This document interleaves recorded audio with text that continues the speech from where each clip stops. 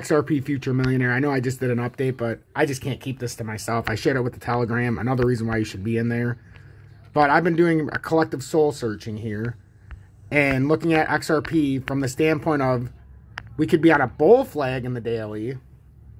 And if we get a proper retest of 75 cents, is it not possible that this red line, which is the 20-day, might come down here and be around 75 cents to re-support that as we work our way, and we can support on there and then come up and finally break that 4-hourly. If we do, that could be how we get to that $1.13 resistance I've had on there. Actually, it's a little lower than $1.13. We'll measure it based on the bull flag, but I have a $1.13 point I thought we could hit. We'll revise it to a $1.12.3.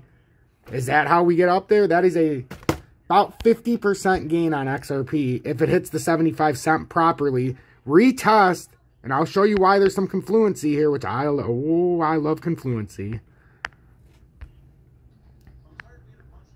So actually, it is not confluent. The XRP Future Millionaire is a liar. That is not confluent. I was off. What a scumbag I am. It's actually $1.11.